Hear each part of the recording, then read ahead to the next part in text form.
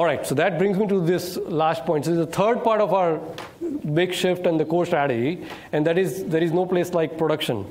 So I talked about how sort of we de-emphasized running functional tests in the lab environment. At the same time, we understood that it has a place. It has a place in production in particular, because the production environment is very unique. There is, first of all, the full breadth and sort of diversity of the environment that you have in production, you simply cannot replicate inside the lab. And you get real workload in production. That is also very hard to replicate in the lab. We used to do pretty significant effort in doing, for example, performance testing in the lab, and we found that most of the time we were just dealing with results that were very noisy, and it didn't really give us a good indicator of what the actual performance was going to be. We were we'll take some metrics and measures in the lab, and then we'll extrapolate what that would look like in production. So I mean, it was not even a good system. So we rely in production. Now, when we talk about production testing, people sort of like, whoa, what do you mean? Like you run test in production? And the answer is yes, we do run test in production. But testing in production is really two things. The first is a set of practices that we have that safeguards the production. Sort of these are the safe deployment practice and the exposure control, the feature flag, and some of the stuff that you heard in Buck's talk, and Ed will go into more detail. Those are just practices that allow us to deploy change in a progressively, in progressive manner in production. That's part of production testing. Then you have telemetry. Telemetry is test results, failures, exception, performance data, security data. Buck talked about how we detect certain security issues in production. These things are, in a sense, test running in production. So that's what I also include as part of the what happens in production. Simulating failures. So the production environment is interesting. First of all, it's changing all the time. And then you have failures happening all the time. So you take a service like VSTS, we got so many dependencies. We have SQL Azure, and we have DNS, we have AD, and we have storage. There are so many dependencies. Each of those dependencies give you 3 nines of availability. So if your system was designed such that if SQL Azure failed, you fail, well, you're never going to get to 3 nines because when you combine the availability of all the other dependent systems, you simply cannot achieve that. So that's why you build all these resiliency mechanisms in the product that Buck talked about. But how do you know those mechanisms would actually work? So you have to test the production environment. You need to see that the fallback mechanism you've designed actually works. You need to see that a failure that starts in one subsystem doesn't cascade and become a major catastrophe for the entire product. So these type of things that we do in production with what we call fault injection testing or chaos monkey testing. I'll talk about that in a second. And yeah, like I said, yes, we do run tests in production. These are L3 tests, and we run that to kind of help us with the service compared testing. Yeah. So what data do you use for L3? Is it like the engineering data or like fake data in production? We use some, I'll show you when I talk to the L3 that we use the test account to do that. So I'll show you in a second. So let's walk through an example of this fault injection testing that I talked about. Buck talked about circuit breakers. They have big roles to play in production. They're very important. But how do we know whether the circuit breakers they have put in place, they actually work? And there are two really questions we are going after. One is that does the fallback behavior works? So when the circuit breaker opens, you're supposed to go back to your fallback. Does it actually work? Does it fall back, and does the fallback work? That's number one question. The second question is, does the circuit breaker open?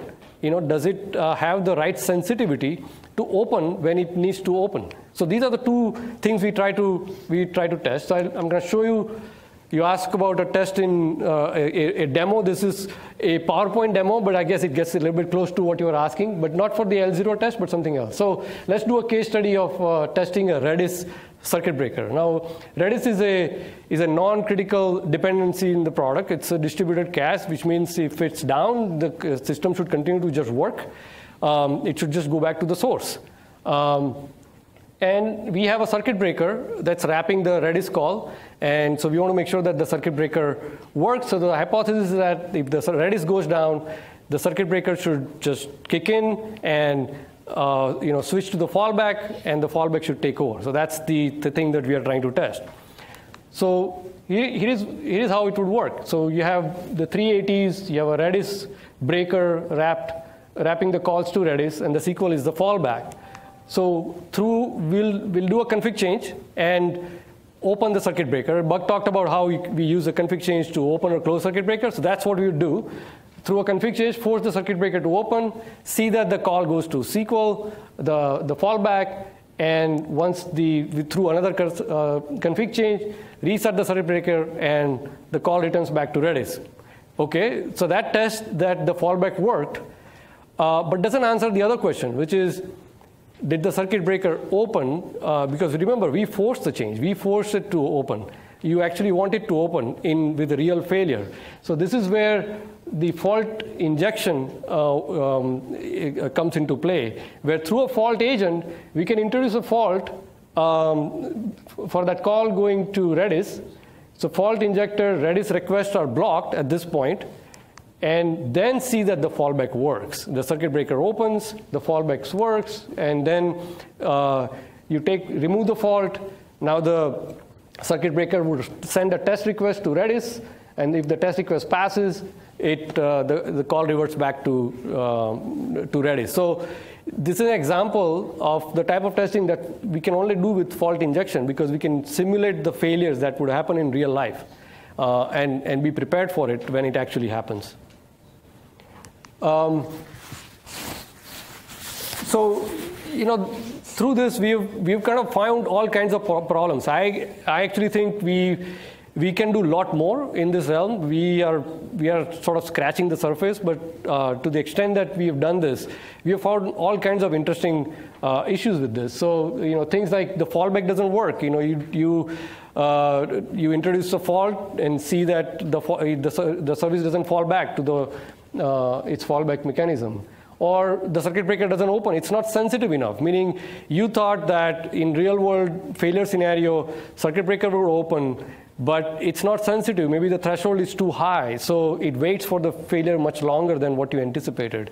That's the kind of things you'll find. Or there will be some other system timeouts that would interfere with the circuit breaker behavior. We have found those kind of issues too. The point is that, and these are all real issues that we have found, the examples that I'm giving here, that would otherwise have become a real life-side issue. It could have become a SAV1 issue or SAV0 issue in some cases that we were able to prevent by doing this type of testing in production. Again, it's very hard to do this type of testing in the lab. So kind of going back to what is the role of some of this integration end-to-end test in the lab, this is where it kind of has a diminished role in sort of, and this kind of testing in production is more favored. Yeah, I mean, some lessons here. Yes, do chaos engineering, but do it in your ring zero. I think ring zero concept was introduced. This is the ring that we run our own service, our own team's engineering system on. So if something fails and it goes haywire, then we are only hurting ourselves. We're not hurting customers. To your kind of questions like, are you nuts? You're doing this in production? Well, we do it, but we do it carefully. You want to automate these experiments. These are expensive tests, like doing this kind of testing that I just talked about, where you inject a fault and you see the failover takes place. And I mean, these things are not easy to do the first time you do it, but I think you can, over time, by building the right tooling, right automation, you can institutionalize this kind of testing throughout your organization. By the way, this is a whole what should I say, practices around this. You can find more information at that link. All right, the other type of failover testing or failure testing we do in production is this thing called BCDR. I'm sure you all are familiar with. This is the business continuity and disaster recovery program that most companies have, and we have one too. It's very formal, where we track, sort of for each service, what is the importance of the business if that service goes down. Sort of we rank our services. We have formal disaster recovery plans. But one of the things that I've learned over the years is that just documenting a disaster recovery plan is never good enough. I give you a little bit of story. I was in my previous team where we had a major outage going on, and this is advertising system for Bing. So you're thinking millions of dollars flowing through that, and we were 2 hours into the outage, and we have no solution in sight. So I looked to my ops team and I asked them, "Hey, let's just do the failover." And he looks back in my eyes and goes, "No, I don't want to do the failover." I'm like, "What do you mean you don't want to do the failover? We have the whole failover procedure. We've kind of built it." And he just didn't want to do it. And it happened again. In the second outage happened, I would say, "Let's do the failover." And he wouldn't do it again.